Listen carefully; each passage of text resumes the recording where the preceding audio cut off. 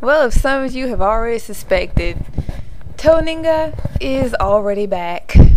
Not that he's, got his account unbanned. It's more of the common ban evasion thing that happens on YouTube.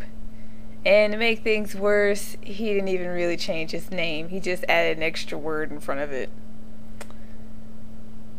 Anyway, I've seen a lot of videos and comments on these videos, including mine, about how much of a dick he is. And I don't know him personally, but I'm not oblivious. I can tell by the way he pretty much whines about every comment he gets, no matter what it is, anything between "you suck" or "this is great," he doesn't seem to like. And I'm not gonna pass complete judgment because I don't know him. Because sometimes, I think a lot of times, people are different from the way that they act online from the way that they actually are in real life. And I don't just mean they're nicer, I mean just overall. Some people can be more timid or shy in real life and just be totally social butterfly on the internet. Some can be more aggressive in real life but actually be really polite on the internet. It's just, he has this bad reputation apparently of banning a lot of people. And this isn't to bash him or anything. I actually had a very short conversation with him. He didn't really seem particularly that bad when actually talking to him.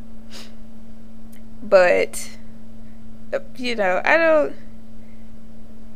know what to say, because really, like I said in my journal, one of my journals and a blog post, I thought that since he apparently didn't seem to like the behavior of the YouTube community, he was just gonna let this ban be it and just let all that stuff die and just lay to rest and not have to worry about continuing Meet the Dumbasses or anything.